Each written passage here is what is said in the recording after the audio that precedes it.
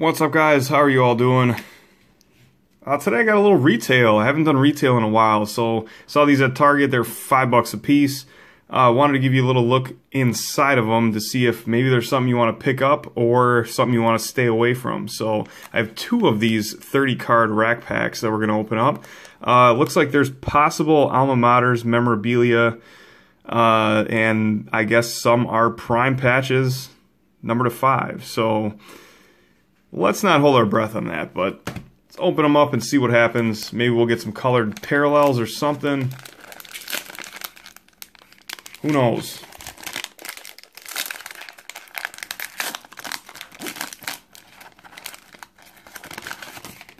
Okay, so if you haven't seen it yet, sure you have, but that is the base card setup. So Funchess, Fuller, Langford, Tavon Austin, Sharp, Simeon, Melvin Gordon, Rob Gronkowski, Giovanni Bernard. We have a couple of... what is going on here? We got Carl Lawson rookie card. Nice D-Hop orange, or red, I should say, red extra points. And a Brandon Cooks red extra points. It's not numbered to 99. Raekwon McMillan. Adoree Jackson, Jonathan Allen. Alma maters. Well, see, you throw in the alma maters. Did it to me again with the prestige, but nice Melvin Gordon, Wisconsin native, so, and Wisconsin alum. Carson Wentz and Jordan Matthews. Blue chip prospects, Corey Davis. Phenomenal athletes, JPP. Interesting. Jordan Reed, Kenny Stills, Golden Tate, Jason Witten, Jordan Matthews, Mark Ingram, Tyler Lockett, John Brown, Zach Miller, and Latavius Murray, who was signed by the Vikings. All right, well, that's it for the first fat pack, so let's try this one and see if we can get lucky.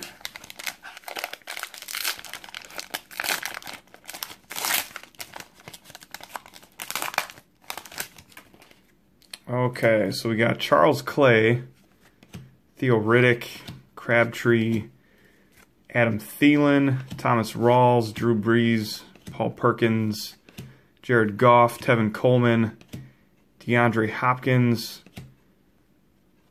DeAndre Washington, very nice, and a Jared Goff.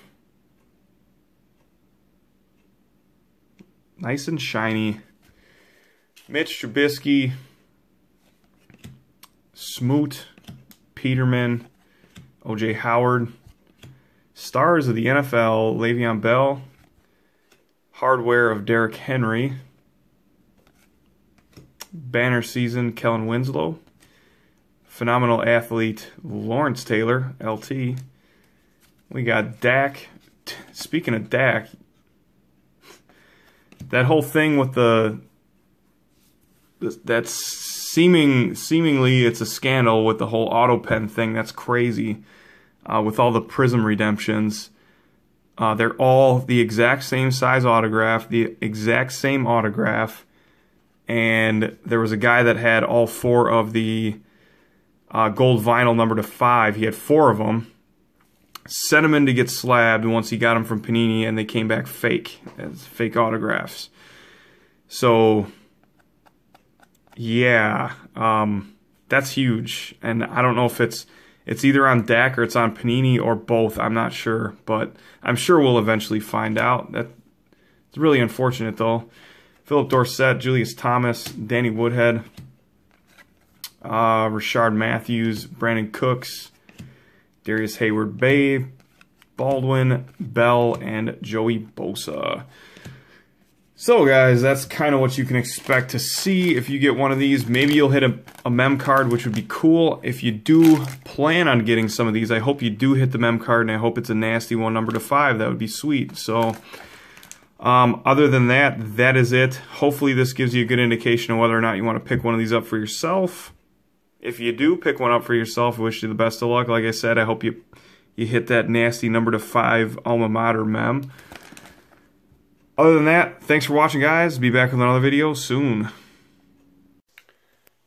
Hey guys, I hope you had a wonderful 4th of July today. Spent it with friends and family, maybe blew off some fireworks and ate a bunch of good food and celebrated America's 241st birthday.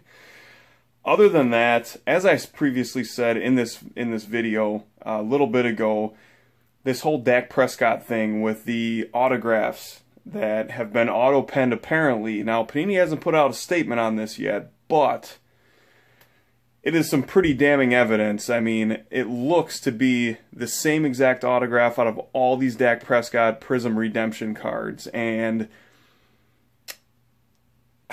I mean, it's a really damning evidence. I mean, they are the exact same autographs. I mean, one guy had done an overlay of like 4 of the autographs. They're the exact same. So here we have a situation where Dak didn't want to sign stickers anymore. So what did Panini do to get these cards signed? They sent him out all the Prism cards that were waiting on him to sign, and Dak signed them. You know, looks like they were auto penned. One guy had 4 of the gold vinyl numbered to 5, and he sent them into Beckett or PSA, I don't remember. I think he sent them into Beckett though, and they all came back as fakes. Auto-penned on a high-end autograph of Dak Prescott. That's ridiculous. So, once again, another Panini fail. So, Panini failed to get that sorted out at quality control, and Dak Prescott failed us by auto-penning his signatures. Now, like I said, Panini has not put out a statement on this yet, but it's right there. All the evidence is right there, and it's been auto-penned. So that really sucks. Panini's really dropping the ball lately, and the thing that really irritates me is that we really have no other option for new football product. All we have is Panini, and I mean, like you all know, Topps is gone for football. So the other day I went into the LCS, and dude was there, and he just ripped a box of Elite. No autographs, no mem card, nothing. No hits in the box, dude. It was crazy. So, I mean, I know it's like a thing with licensing, but I feel like after this whole Dak thing, once Panini releases a statement, what are they going to say? I mean, oh no, we didn't know?